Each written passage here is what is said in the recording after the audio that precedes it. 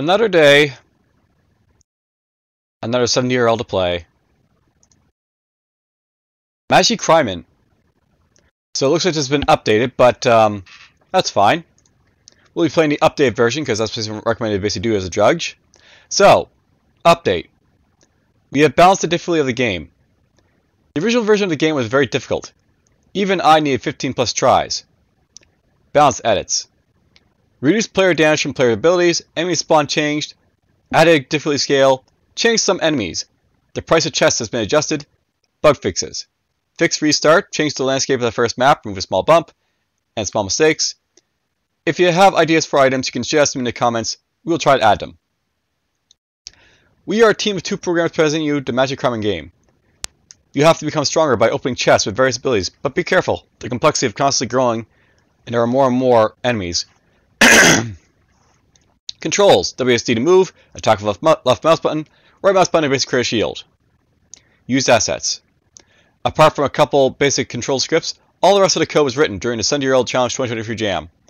All 3D models were taken from the websites. This is a game made by Dragon Cruden, and apparently it's just 2 people, but that's fine. You basically have like this one user account for them. And it says it's a bullet hell right here, so interesting. So yeah, basically there's like 2 versions here, the original version and the rebalanced version. I've gone and downloaded the rebalanced version, and it seems to work, so let's just see what it's all about.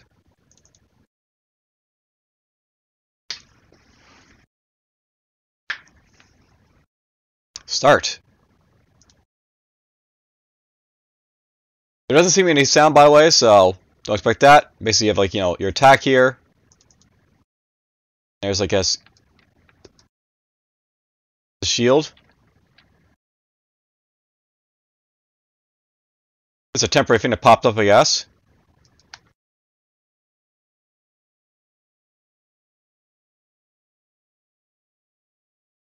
Onward.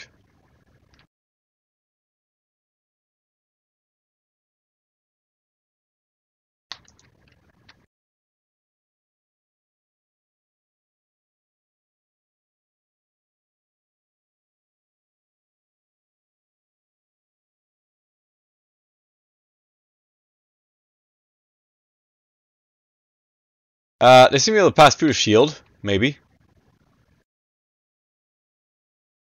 Oh, nope, they can't.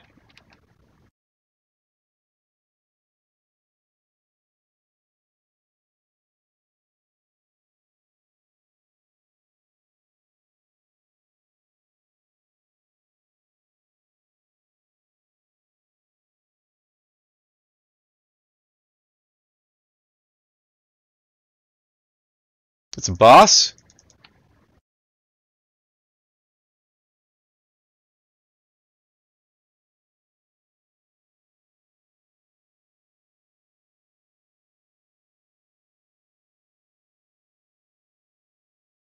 I'll note that my attack speed is pretty damn slow, so...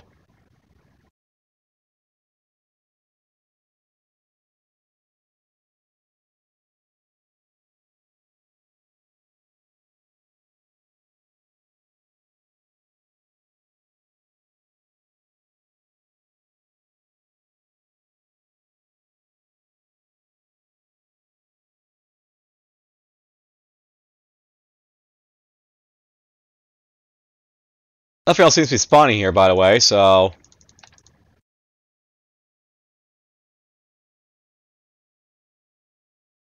We'll fight this guy till he dies.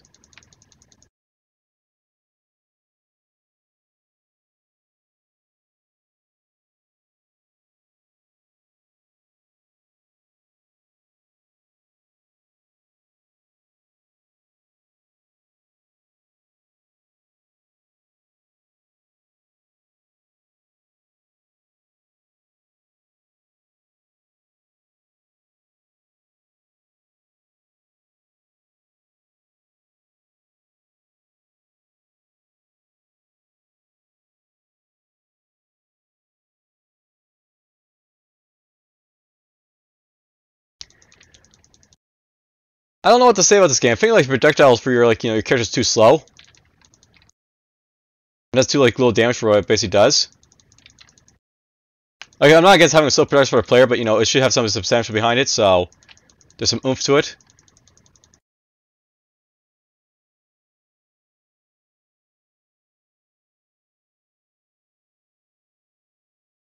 Where'd he go?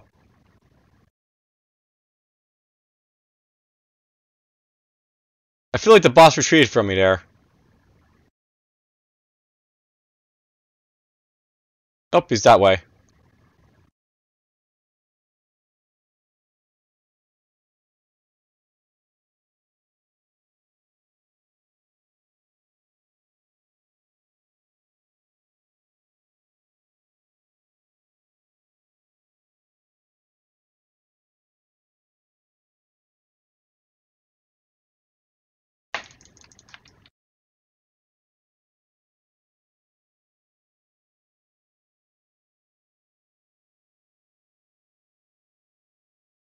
Wow, it seems like my range is like, you know, kind of limited here as well.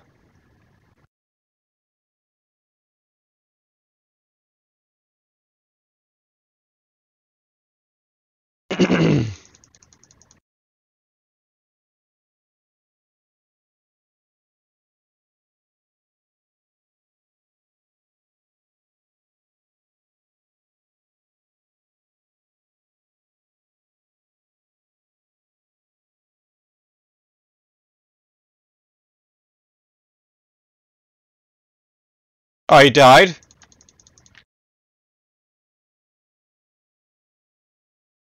I got Tesla Coil Pet.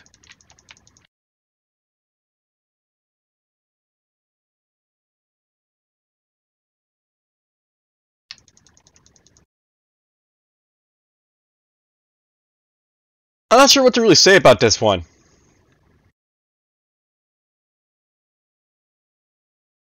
It seems a little bit like slow paced for like its upgrades and stuff. Oh, here's something like a little cheaper.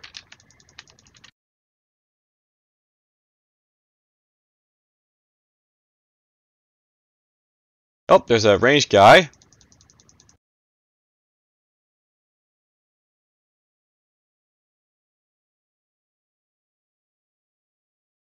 Projectile repulsion area.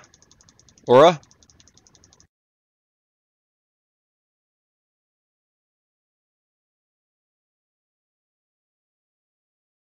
Right now I'm just looking around for more resources to basically get, right? So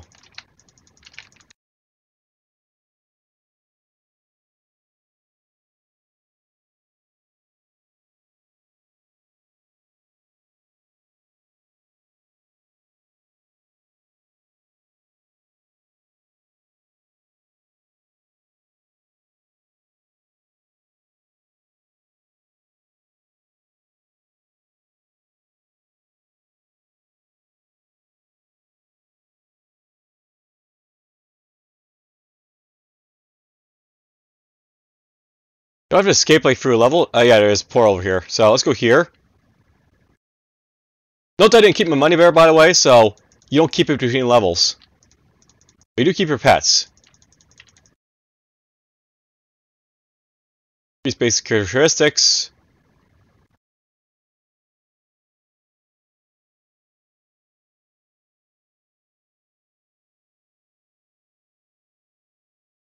There we go, now I got some firepower here. Ow.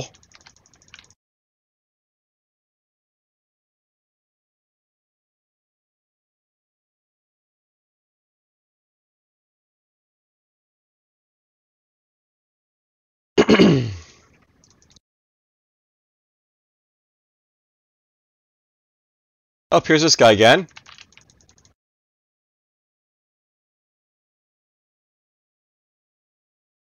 These guys put up shields.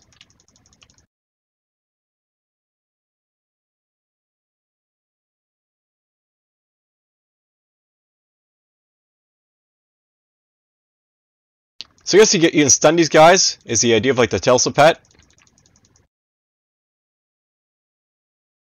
Now I have to wonder like if this is like handcrafted or not, because these levels look a little bit simple. So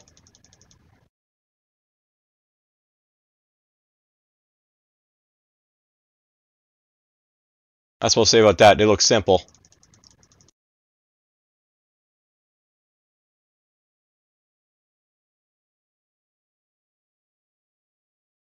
Come on, spawn around me.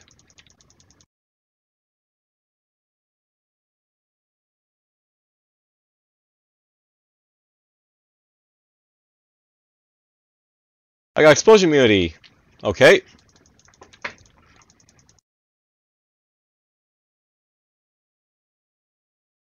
I got fire track.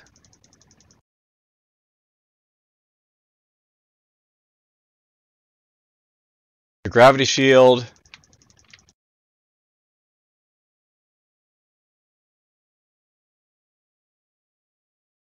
There's no death animations for these guys, Bob, which is like, you know, kind of meh, but whatever.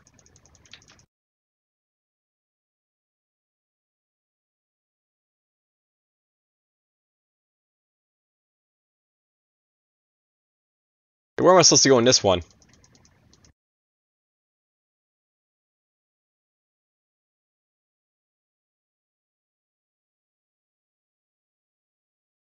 Oh, they can explode all I want. It's not going to hurt me. Maybe this way? Yep, there it is.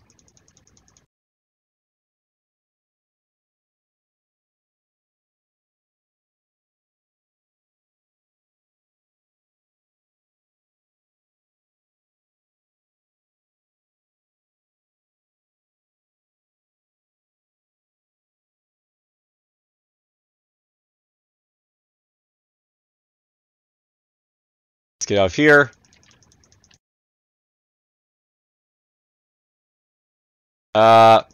Out through the world.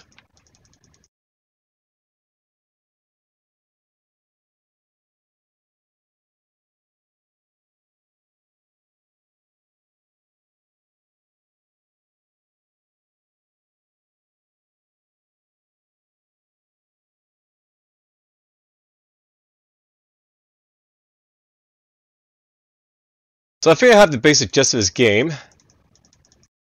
Since it's like an action roguelike where you basically collect stuff.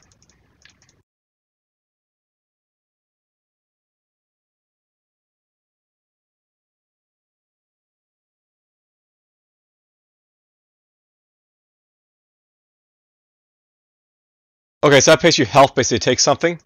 That's like a, you know, what that shrine is basically all about. Pay health basically to get, like, you know, the rewards.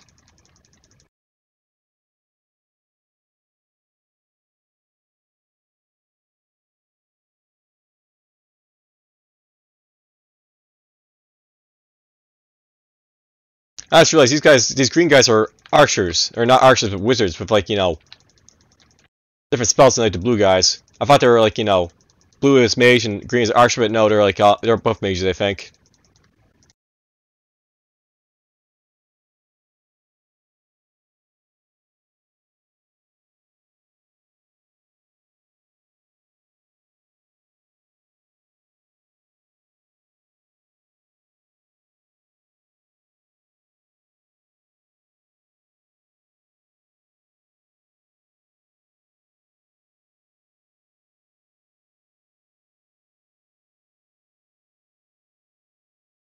He's killing him for the sake of killing him, I guess.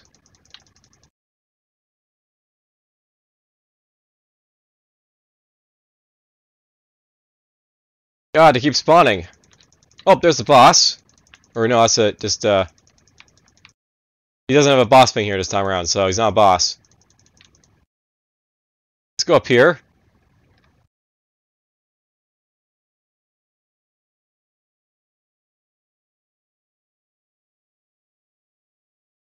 There's more base characteristics.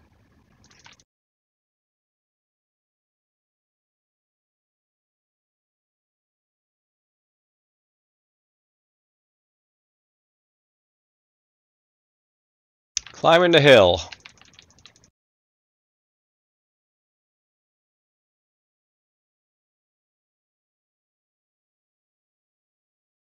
There's that guy down there. There's this guy again.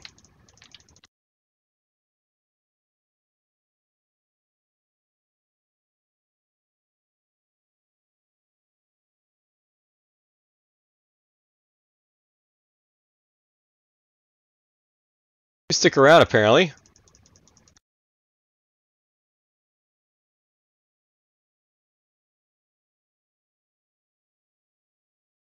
What is with all the shadows? Are they basically above me or something? Maybe?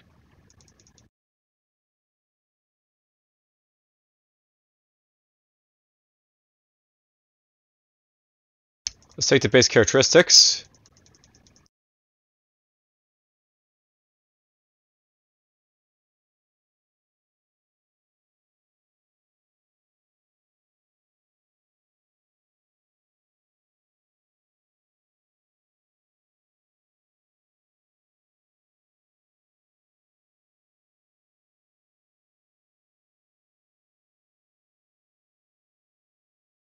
Just gonna kill this guy off, get some easy currency.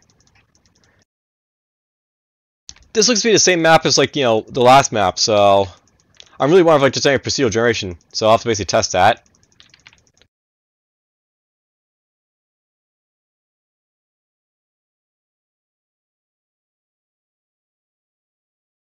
Up in that way.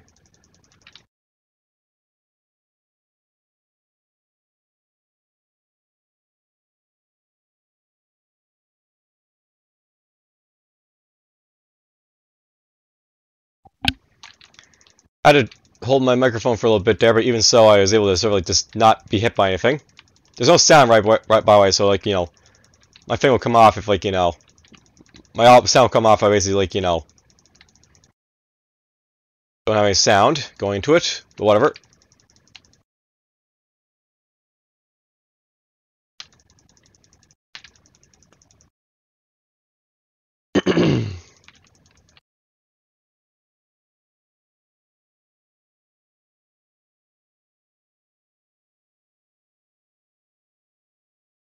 So the fruit map is repeating itself, by the way, here.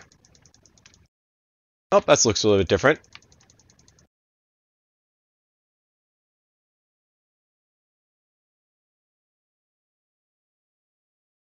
I like how his skulls are like facing up, trying to get to me.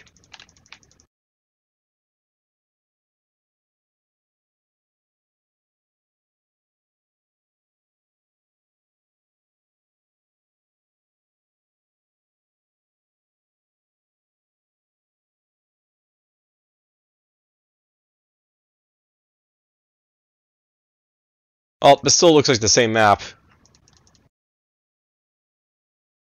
I have to wonder if this is basically a 70 because I'm sort of seeing a lack of pursuit generation for, like, you know, the map.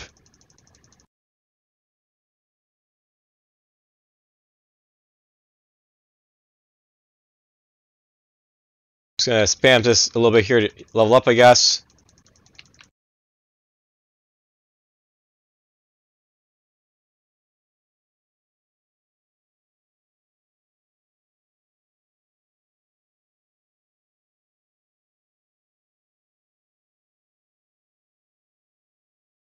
They do get progressively difficult, but at the same time, they also, you know,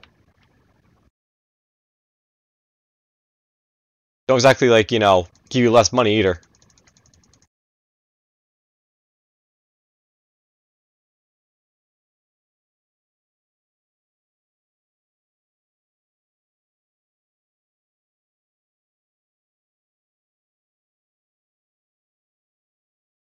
Is this the boss, or is there another boss? Nope, that was the boss. Alright, we're gonna basically restart this and see, like, you know, if it's any different when I basically go here. Alright, we're in the chasm again. If I go this way, we'll basically find, like, you know, our first chest. It's basically, like, you know... Okay, it's basically just, like, randomly, like, placed chests and stuff like that. So, my take from this is basically sort of like a Risk of Rain type of game, where, like, you know, things basically get progressively tougher. And really, in my opinion, Risk of Rain is actually not really a roguelike because it doesn't really have, like, procedural generation. It basically has, like, you know, randomized items and stuff like that, which is not really the same thing in my opinion.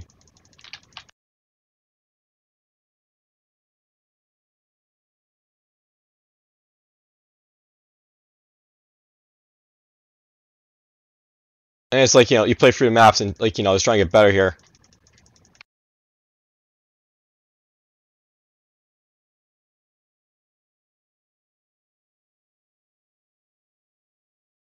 Base characteristics again.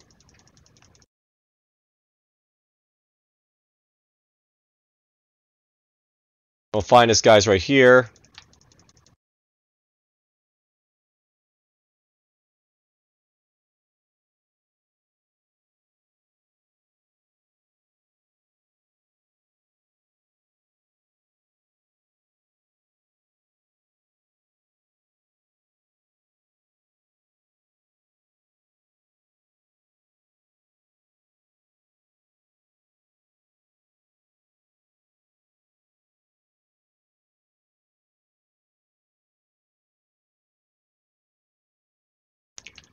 You know, shield idea is cool, but I don't feel it's like, you know, really doing much for me.